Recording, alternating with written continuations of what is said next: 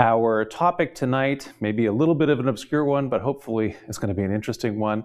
Ptolemaic Cosmology, which is to say, how do we understand our model of the cosmos, the universe that we live in, and specifically in this case, how it was understood back before Copernicus changed our thinking, and now the modern Western understanding of the universe, which is so very much changed.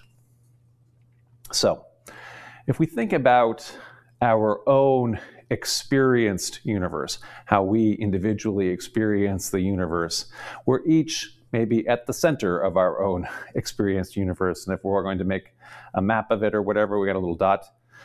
You are here, you are me, this is me. I'm at the middle of my own experience anyway. Around that, we maybe put a circle of friends, our close friends, a circle of our family, our home, and so on. That's in our inner circle of our experience universe.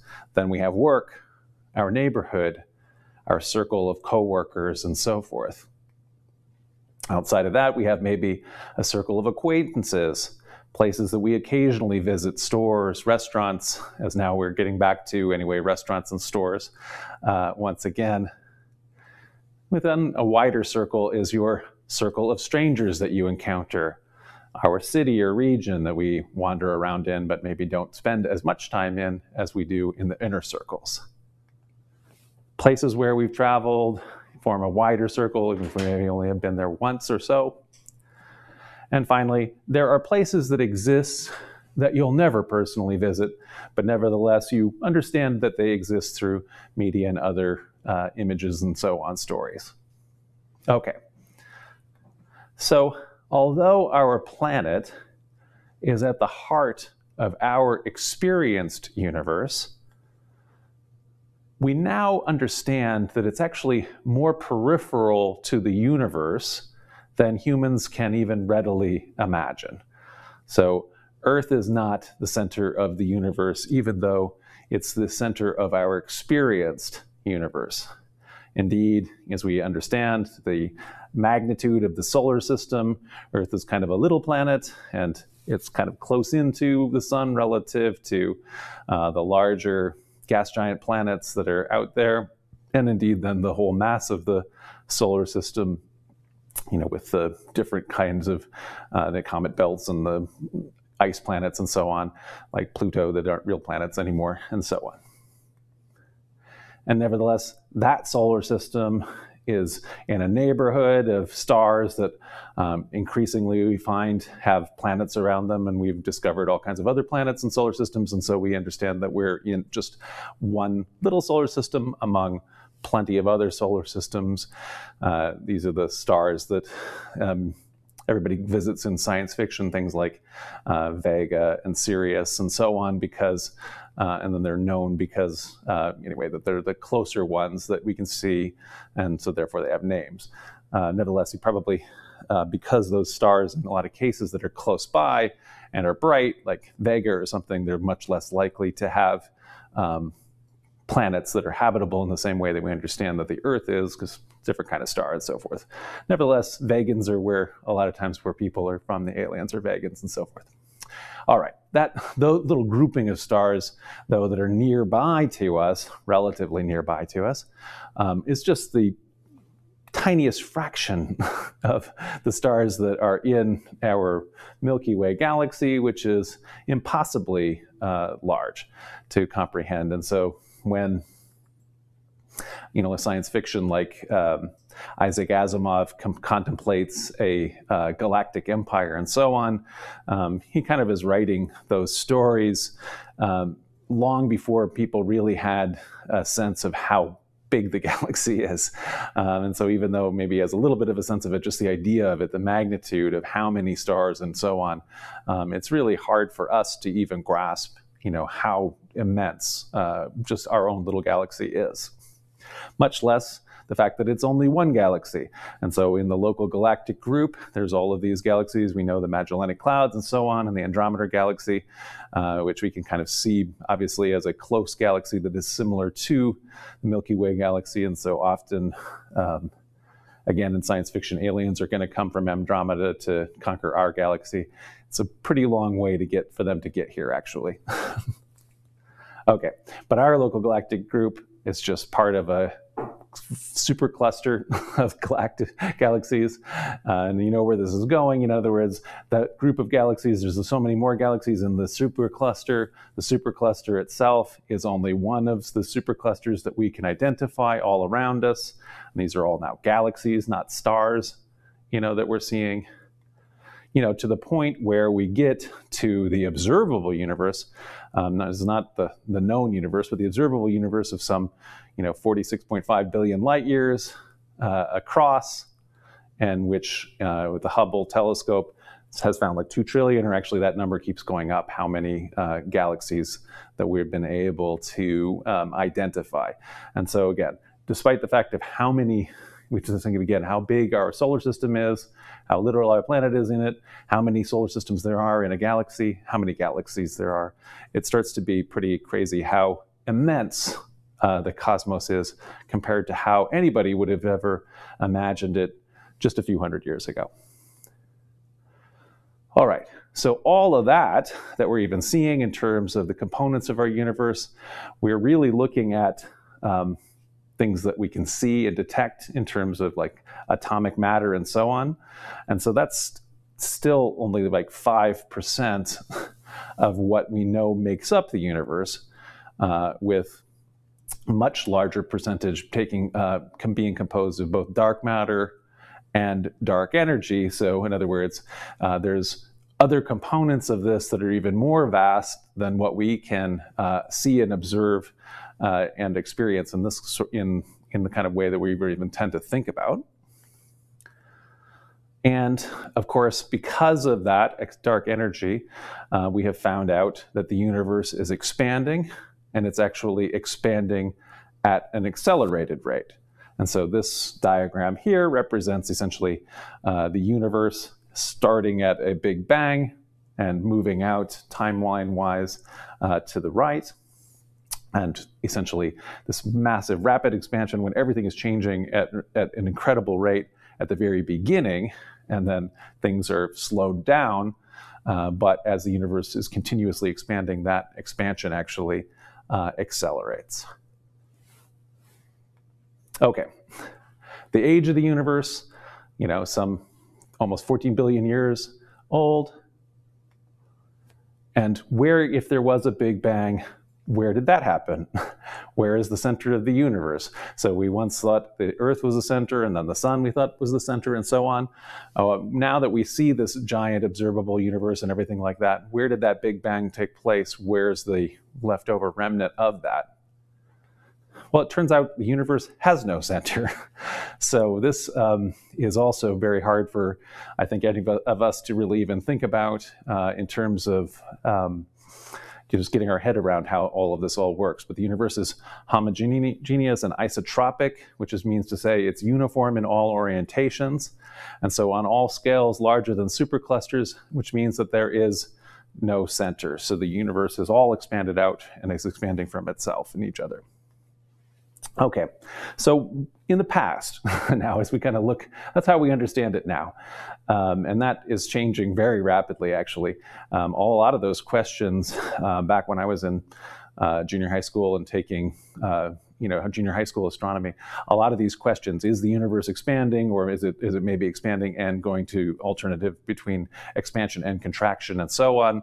Those were still open questions, and a lot of those numbers have all been given a lot more precision just in the last couple decades. So this is a field of science that is where our understanding is rapidly changing. But anyway, deciding, if we were going to ask, well, where is the center of the universe? For ancient people, the saying that there is no center, that was not the obvious answer. That is not probably what they would have immediately jumped to. There were instead kind of two obvious answers to the question, what's the center of the universe? And those are, of course, the Earth and the sun. So while the place we're standing, in other words, the Earth, a geocentric universe, that may seem like the sole obvious answer, actually ancient theologians and philosophers had reason to consider the sun as a candidate for the universe's center. So there were folks in antiquity who were positing the idea that the universe was heliocentric, which is to say centered on the sun, as opposed to geocentric, centered on the earth. So this is a modern engraving we have of Claudius Ptolemy, a very famous ancient astronomer who we're going to be talking about a lot tonight. So these two systems then that we tend to talk about, the one is the geocentric universe, the other is the heliocentric universe, and we also call these, by shorthand, the Ptolemaic system and the Copernican system. So the one named for Ptolemy and the other named for Copernicus. These are, they're not the only two people. So Copernicus was hardly the first person to theorize a heliocentric universe, but he was the first person who was actually able to demonstrate it and therefore popularize it.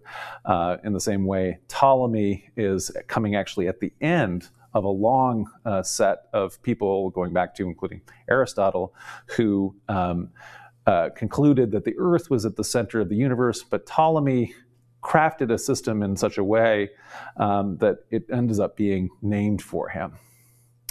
Okay, so if we go back into antiquity and what people were able to observe with so much less technology and so forth, what you had with ancient observations and limited instruments and so forth, most ancient people viewed the sky or the heavens as the realm of the gods or of God.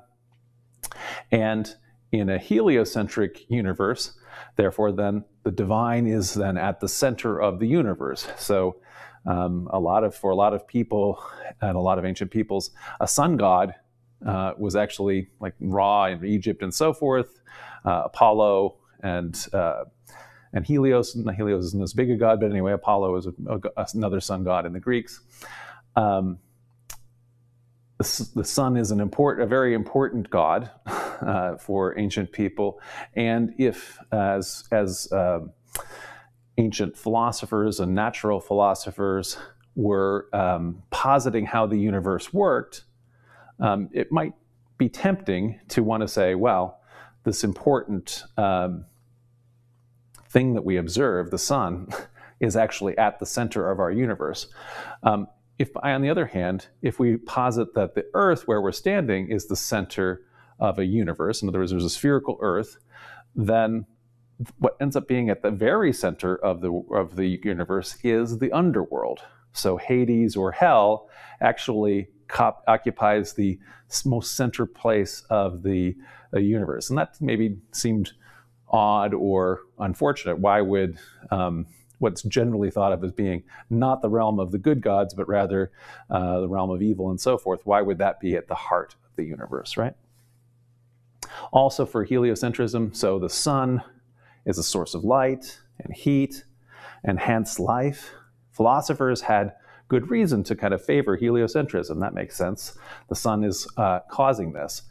And we've said before when we've done lectures on Plato, Plato has an analogy of the sun where he likens the physical sun to the form of the good, which is to say Plato's idea, ultimate idea of what is at the heart of truth in the universe. So in the lesser physical reality for Plato, the sun functioned that way as sort of the source of light and heat and so forth for him, less important physical world than the world of ideas, which are centered, though, by analogy. The good is essentially analogous to the sun. So so Plato anyway is arguing very much in favor of sun being very important, and of course, what is very important to all life. The Pythagoreans believed, for example, that the Earth was not at the universe's center, and a heliocentric model was proposed by Aristarchus of Samos in the 3rd century BC. And though, despite the fact that Plato was attracted to a lot of Pythagorean ideas, he and Aristotle also had some good reasons, though, for rejecting heliocentrism in favor of geocentrism. So, for example, One of the things that we can observe, and you can observe this by looking at the night sky and doing, doing a little bit of geometry. So there is no, what is called a parallax. There's no observed parallax in the fixed stars. So if we see this kind of diagram, you can see kind of like if we believe in a heliocentric universe, so the sun there is at the center and the Earth is going around the sun in a circle, then when you are looking, for example, at one of the moving planets against the backdrop of the stars that don't move. So in other words, as far as you're concerned, we know about planets and we know where the planets are and so on, we know what stars and so forth. But if you don't have all of the information that we have and instead you're just out in the night sky and looking, the planets more or less look like stars that move around. So the morning star, Venus, the evening star is also Venus. It's there at different times and it's not always in the same place because it moves around. So the idea is if Earth is actually moving around the sun and we're seeing the different places from different perspectives, the stars would have to be just insanely far away, ridiculously far away, for them not to show a parallax. In other words, to have them not be moving against the backdrop. And so nobody believed it was possible that the stars could be that far away. And so geometry here just seemed to be proving that the universe couldn't be heliocentric. There's also a bunch of arguments for a static Earth. So for example, we don't seem to observe the Earth moving. This is a map of the known world from Ptolemy's geography, in addition to being an amazingly important late Roman or Roman astronomer. Ptolemy is also an amazing geographer who, when his works were rediscovered in the early modern times, really kind of set off a new era of cartography in, again, Western thought too. So Ptolemy had a couple places where he was very important. So this is one of Ptolemy's maps, or a map reconstructed from his kind of coordinate geographies, and you can kind of see how pretty good it is. So this is what would have been known about the known world to the Romans, and you can kind of see in the upper left-hand quadrant, the Mediterranean, Spain and Europe, and you can see Italy and Greece and Turkey and so on, the Black Sea. And so that is kind of the area that they would have all known because they're the Romans and the Greco-Roman world, same thing. So Ptolemy based in Alexandria, so you can see Egypt and Arabia there and Persia and so on. That's all pretty good. The Indian Ocean, though, then, in Ptolemy's view, he believed that it was an enclosed sea like the Mediterranean. And by the time you get over kind of into India there, you can see they didn't really know what was going on too much. So in other words, Alexander had been to the borders of India, excuse me, and there were contacts with people in India in terms of merchants and so forth. But what's beyond that, they really didn't really know at that point. Okay. So why don't we observe the Earth moving if the Earth is moving? So if the world is turning at a high rate towards the east, philosophers ask, why is there no steady breeze coming from the east? If the Earth were rotating, wouldn't objects at the top of a tower have a greater eastward motion than those at the bottom of the tower? And therefore, if you dropped an object, would it not only fall eastward relative to the tower, but no such deflection is observed? So in other words, we're not seeing that kind of deflection. And so that said to philosophers who had no ideas about, modern conceptions of inertia and so on. We didn't have those laws of motion that we have from Newton. And so as a result of this, they weren't able to explain why we couldn't observe anything that the Earth is moving if the Earth is moving. So Aristotle had a theory of motion prior to Newton. And Aristotle argued, for example, that it's the nature of heavy, solid objects to seek the center of the universe, which is to say the center of the Earth. The Earth is at the center of the universe. And for light objects like gases and fire to rise. So therefore, in Aristotle's understanding, if you shoot a cannonball, you're causing unnatural motion. So it's a big, hard, heavy thing. It doesn't want to go into the air, but and that's why it falls back down. And so prior to Newton, in modern times, in the 17th century, there was no explanation of a theory of motion that would explain a heliocentric universe. So we don't have gravitation, we don't have those kind of theories. And so how do we understand why heavy objects are falling to Earth? Why wouldn't they all be falling to the sun, the center of the universe, right? So let's get into Ptolemy. So Claudius Ptolemy is a 2nd century Roman citizen from the Greek city of Alexandria in Egypt. So Alexandria continued to be a very important center of learning even after Egypt was incorporated into the Roman Empire. So Ptolemy is not related to the royal Ptolemies. So you probably may be aware anyway that all of the Greek kings of the Hellenistic kingdom of Egypt were all named Ptolemy. And then usually the queens were named either Berenike or Cleopatra. So the last of the Ptolemies was Queen Cleopatra, the famous Cleopatra. Anyway, he has the same name as the Ptolemies, the royal Ptolemies, but he's not related to them. He is an astronomer, an astrologer, a geographer, and a mathematician. And he's credited with the Ptolemaic system, but as I mentioned, the system had already existed. It went all the way back to Aristotle and Hipparchus, but Ptolemy really systemizes it and works out the kinks, as we'll show. So Ptolemy is the author of a book which we know modernly as the Almagest. So Almagest is the anglicized or English version of a title that the Arabs gave it, Arabic Al-Majisti, which is to say the Arabic of the Greek word majesty or greatest. And so the Arab science, as we saw even in the last lecture, we were talking about how influential Muslim thinking was on the history of Christian, both philosophy and universities and everything like that. In the same way, this intellectual flowering in mathematics and philosophy and so forth happened in the Islamic world, a couple generations before it came back into the West. And so in a lot of cases, Greek thought transmitted through Islam to then the Latin West. And so the book, though, if we take it back to antiquity, ancient Greece and the Roman world, it's originally called the Mathematica Syntaxis. And so it was preserved in the Muslim world and translated into Latin twice in the 12th century.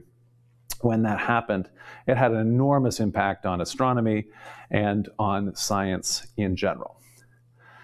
So we'll look here then. What are the Ptolemy's Tetrabiblos? So for ancient, medieval, and early modern people, there simply was no difference between what we now think of as astronomy and astrology. Those have now diverged very completely, but in ancient and medieval times, they were the same thing. One word was used entirely for the other. It was clear from the relationship, for example, between the moon and the tides that celestial objects had effects in the terrestrial sphere. So the moon is moving around, and as it moves around, that affects the tides, which are a very observable thing. So somehow celestial motion is causing force at a distance. They don't have a theory of gravitation and so forth. But they are, at the very least, seeing that things moving around in the heavens have effects on Earth. And so Ptolemy wrote 4 books, which are called the Tetrabiblos, which became essentially the canon for astrology in the ancient world and Middle Ages. So, as I say, it was preserved in the Arab world. The primary interest in astronomy among Christians, Muslims, and Jews was astrological. So people were very interested in leaders, always had need to predict the future. Are they going to win a battle? Is it a propitious day for this or that to happen, and so on? What is their future? Everybody is always interested in those kind of things. So that kind of divination. However, there were also some practical needs for astronomy. So for example, Christians needed a little bit of astronomy and some mathematics to calculate the date of Easter. Seems like that should be just a simple thing, but actually when is Easter supposed to happen? And so there's a kind of a complex formula involving the phases of the moon and so forth about when Easter occurs. And when you just have to decide when Easter is, because essentially as a movable feast, it's called, that moves around the calendar. So it's not just like Christmas, which is always on December 25th. It's on a particular Sunday that moves, as we know.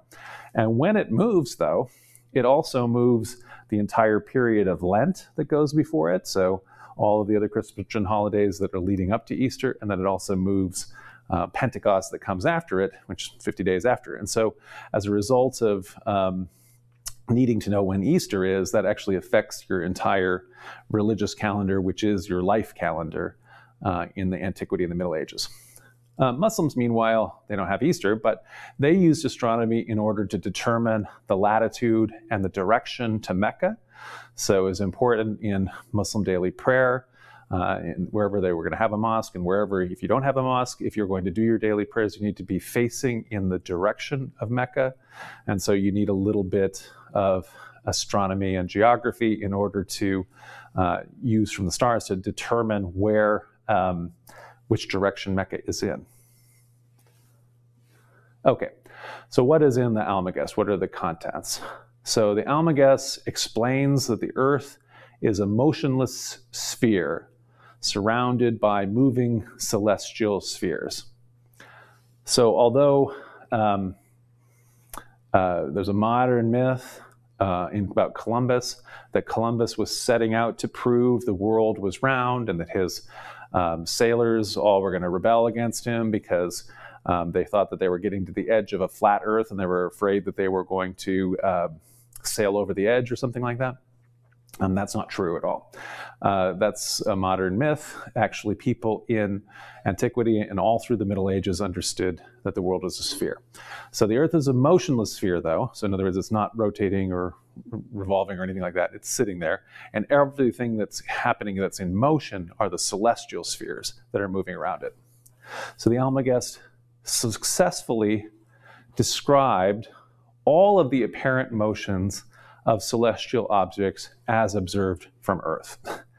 So it included a catalog of 1,022 stars, the locations of those, and of 48 constellations. And you could use in the Antiquity and also the Middle Ages armillary spheres, invented by Eratosthenes and used until the invention of telescope to determine celestial positions. Okay. So observing the fixed stars. So if you've probably seen one of these, if you get a time-lapse image, the stars that they all move together, right? Apparently, the Earth is actually moving, we understand now, but it seemed to people who felt that the Earth was not moving, that it was the stars that are moving. And if you were to sit there and watch them all night, go all around in a circle, because as you know, the Earth moves like that in a day. And so and the center there is the pole star, the North Star Polaris. Okay, so if you have in Ptolemy's catalog, he has all of the constellations that we still know. And then he talks about the 7 planets that are observable from the Earth with the naked eye. The planets include the sun and the moon, so those are both understood to be planets. Planet means moving star. Now we have a different definition of what planet is. So the planets observed, though, to be moving through a very particular plane of the ecliptic, which is a set of the constellations which we know as the zodiac constellations. And so that's why the zodiac constellations are important, and they're also why they're important to astrology in addition to observable astronomy like this. Okay. So in a geocentric cosmos, like I say, the Earth itself is a sphere that isn't moving at the center of it. And then there are 7 planets set in celestial spheres in order around the Earth. So the lowest or closest planet to the Earth is the Moon, then Mercury, then Venus, then the Sun, then Mars, then Jupiter, and then Saturn. And then finally, the outermost of the celestial spheres is the one in which all of the fixed stars, the constellations, are all set. And so they could tell, when you look at how this kind of works, you could tell that the Moon is closest, which they're quite right about, because the other planets could go behind the Moon, right? And so they were able to tell that through observation. They're also able to see that happening with Mercury and Venus, which could have transits, right, of the anyway for the Sun. So in other words, they're in a different place. We know that those two are actually between us and the Sun, and they understood it that way from a geocentric cosmos as well. However, there is a big problem with this system. If the system is perfect, like the stars are supposed to be perfect, if everything is going in perfect divine circles, like it should be, the problem is at a certain moments in time, the planets do really weird things. And so if you're just looking here on the right, on the flat night sky, and you're just observing night after night, Mars, on the one hand, is going to have been going in this kind of same nice even path along the zodiac and so forth. But then at a certain point, it turns itself around and starts going back. And you'll see there at point 2, 3, and 4. And then it stops going backwards and it reverses itself and it starts going forward again. And so why does it have retrograde motion? We now know, and you can see from our heliocentric universe what's happening here, the Sun and the Earth and Mars. As the Earth is moving along and Mars is moving along at a different rate, the vision of Mars, or the location of Mars against the backdrop of the faraway stars, changes because of the relative position of Earth and Mars in the heliocentric sphere. And so how is that happening? How is that explainable, though, in a geocentric system? So the actual cause, the Earth orbits the Sun at a different speed than the other planets, and also causing problems. The orbits aren't actually perfect circles, but ellipses. And so we are continuously seeing retrograde motion if you're just looking at it from what you would be doing if you, we don't have satellites, and you don't have another place to observe other than just looking out from the night sky. Okay, so the Ptolemaic explanation for the observed motion of the planets against the fixed stars used what Ptolemy calls epicycles. So instead of having the planet actually be on the circle itself, the sphere itself that is going around the Earth, it's actually on a sub-sphere, and so it is circling around an epicycle, and so then from the Earth, it has these weird motions where there is a retrograde motion that can be explained by the epicycle. So a solution then is adding epicycles. So the universe here is a little more complicated than I first drew it. So now we have those same 7 spheres of the planets, but the planets are not actually on the sphere. They're on the additional epicycles there. They're moving around, right? So then there's an additional fix that Ptolemy has in order to make things actually work the way so that he could mathematically explain all of the observable inconsistencies. And those are adding deference, equants, and eccentrics. So now, rather than understanding the Earth as being the exact center of these circles, the center is an eccentric between the equant and the Earth. In other words, the sphere is going around and is orbiting not specifically the Earth, but it is actually a little off from that. So the deference angular rate is only constant when viewed from the eccentric. the eccentric is the midpoint between the equinoctial and the Earth, and then the epicycle's angular rate is only constant when viewed from the equant. So, all right.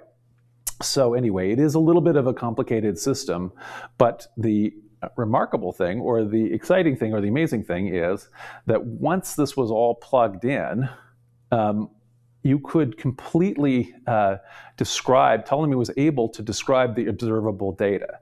So he was able to create a system, and by doing this, as you would observe where the planet would be at any given time, this was able to be explained using this kind of complicated system.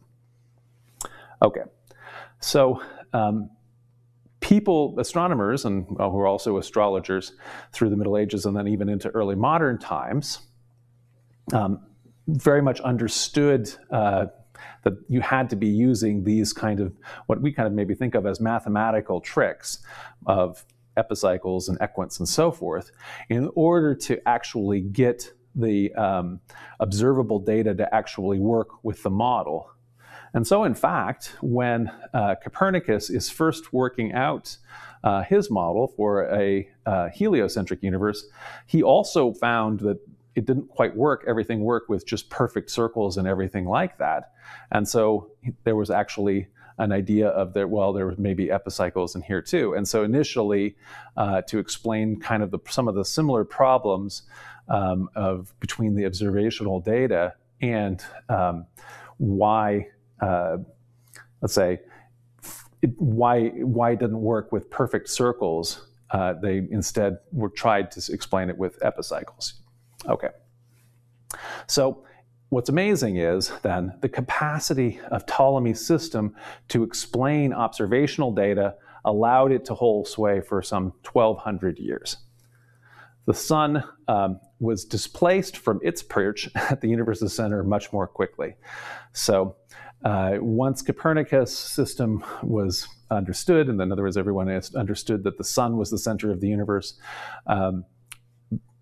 we pretty quickly understood, wait a second, the sun is not actually the center. The sun is merely the center of our solar system. So as irrelevant as Earth is to the centerless, unimaginably enormous, observable universe, we may still be on the verge of seeing the universe itself as just a minute component of an infinite multiverse. So maybe in addition to the amazingly vast universe that is observable and that we understand ourselves to be experiencing, it's also possible that there's actually an infinite number of multiverses that we are actually a part of. So one of the things then we should ask, or one of the reasons why I thought it was worth spending time going through and taking a look at this very different way that people viewed the cosmos for 1,200 years anyway, and up until quite recently in time. What effect will the new cosmology have on our own individual worldviews? How does this affect, our little map here that I started out with, our own sort of Ptolemaic circles of experience with us at the center? And so that's it was a short lecture, kind of a maybe obscure topic, hopefully an interesting topic. Hopefully that sparked some interest, and there's been some comments or questions. And we'll let Leandro tell me if there are, or if people just found this to be, okay, that was weird, that's interesting, but I hadn't thought about that before. I'll get some water while we do.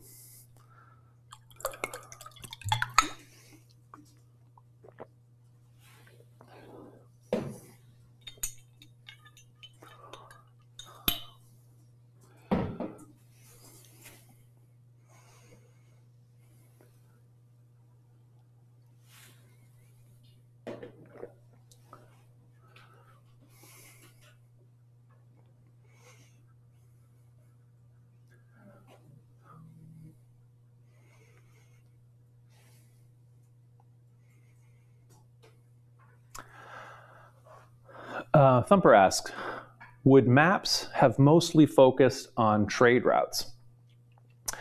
The answer to that is no.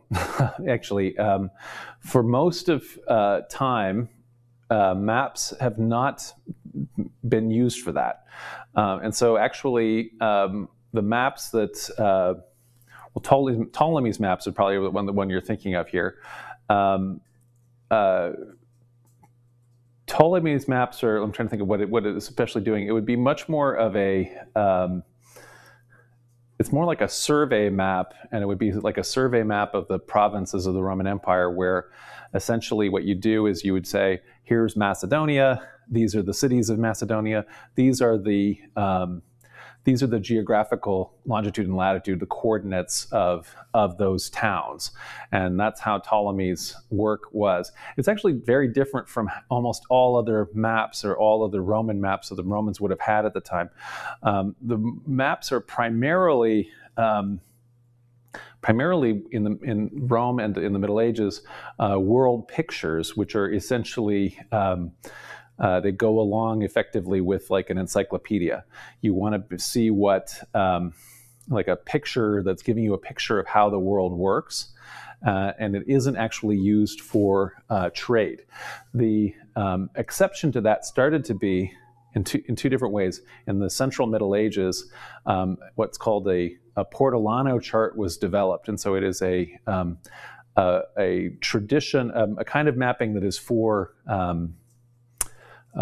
sea merchants, and so that would, in a way, it's not for trade routes, but it's for navigating the Mediterranean specifically. And so that is a kind of map that some of our modern maps evolved out of, the Portolan charts. And then what they would have had instead of a map in terms of a trade route is you would have an itinerary list. And so what you would do is, if you're on the Roman road network, you would have a list of all of the different towns that are on road by road. And so when you get to one town, you know that the next town you're going to is this, and so forth. And so you don't actually even use a map. You use essentially you would use a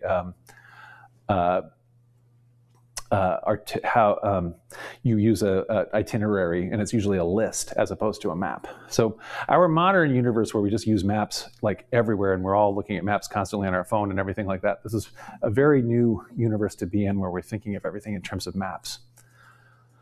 Okay, so how exactly did Aristarchus speculate that the Earth was moving? Well, so in order to in order to understand that if the sun is at the center of the universe, then you have to start to speculate anyway about the motion of the Earth. That is how we understand the Earth to be moving relative to the sun, right? And so the Earth moves relative to the sun in like two ways. It's both revolving around the sun, and it's also rotating on its own axis. And so it's a lot for people to swallow, because again, they aren't. You're not observing any of that motion, and so. But anyway, that's how you have to explain it. It's almost like having to come up again with both a cycle and an epicycle, because you have to come up with both the revolution and the rotation in order to make it happen. And so it was always a difficult. Argument for natural philosophers to try to make until, again, we had specifically the Newtonian physics to explain how the motion is working.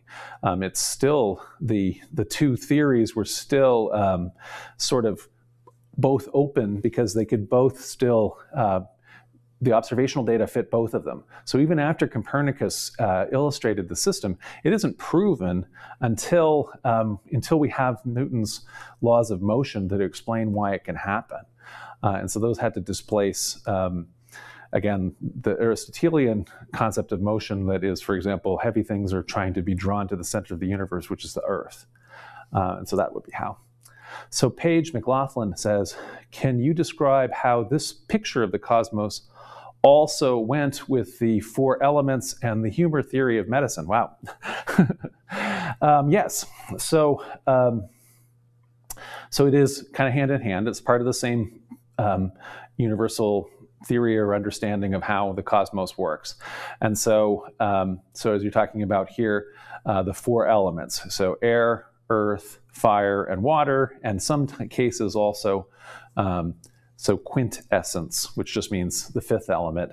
So sometimes there is also the fifth element of ether that is just the celestial element that we don't actually participate in on Earth, but is up in the celestial spheres. But whether or not there's a quintessence, there's the four elements. And so again, Earth is the heaviest element, and it wants to go to the center of the universe the most. Then water, then air, and then fire wants to get, to be up with the heavens most. And so the heavens are fiery in that way. And so those are fit very much into this cosmology, which again had the heavy elements at the center of the sphere, right? And they want to go that way. Their nature brings them to want to be that way. In terms of the humor theory of medicine, so then there's this is also then how it's also intertwined. So given that there's understanding is that, and I have to refresh on exactly how which one, what are all your choleric or your sanguine. In other words, you have the different humors. The humors are based on whether let's say between earth and water is dampness. You're maybe experiencing too much dampness. And so, in other words, it is totally related. I'm not articulating it very well, but definitely, I would say that Galen and the humor theory of medicine is entirely built on the same elements, and it's also interrelated with the cosmos, because actually also, again, astrologically, the understanding is that the planets are also affecting all of those things. So your humors are out of tune because of motions of the celestial spheres as well. So MD asks, why wasn't the heliocentric universe looked on favorably by the church, since the view that the world is geocentric is quite self-centered and not God-centered? So it wasn't as unfavorably viewed by the church as you might think. So we're going to talk about this Galileo story next.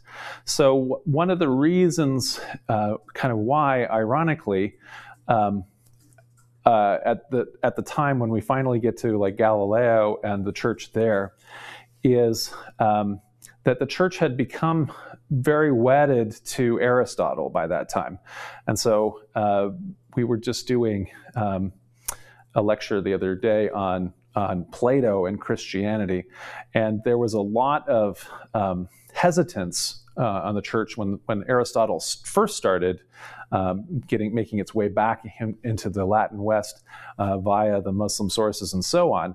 And there were a lot of churchmen who felt that Aristotle was not compatible, right? But by the time we get to the later scholastics, by the time the universities, people like Galileo are challenging the scholastic system at that point, Aristotle is really embedded, and so they're very committed to it. And until they had, like I say, a new theory of motion, it couldn't explain why everything moved the way it did. Why do rocks, fall to the ground when you drop them? Why does fire, the smoke go up and everything like that? Until we had, the theory of gravity and the theory of motion, that really wasn't explainable. And so the church actually had scientists, and they were looking at the evidence. They could see that the observable data fit both. So in other words, both models worked, but the heliocentric model, the Copernican model, there was no accompanying theory of motion to explain it. And so at the best, the jury should be out on it. It is not largely, though, a lot of times people say, well, it's because of like a literal reading of the Bible and Bible verses being read in a particular way. We'll see next week when we talk about the Galileo story. Actually, that same verse and the Bible was read by Galileo to argue on behalf of a heliocentric universe. So it's a more complicated story than you usually think. What I'd say is it's mostly because it hadn't been proved by the time when the church was still quite opposed to it, and then later it was also because of a just very wedded to Aristotle the church had become.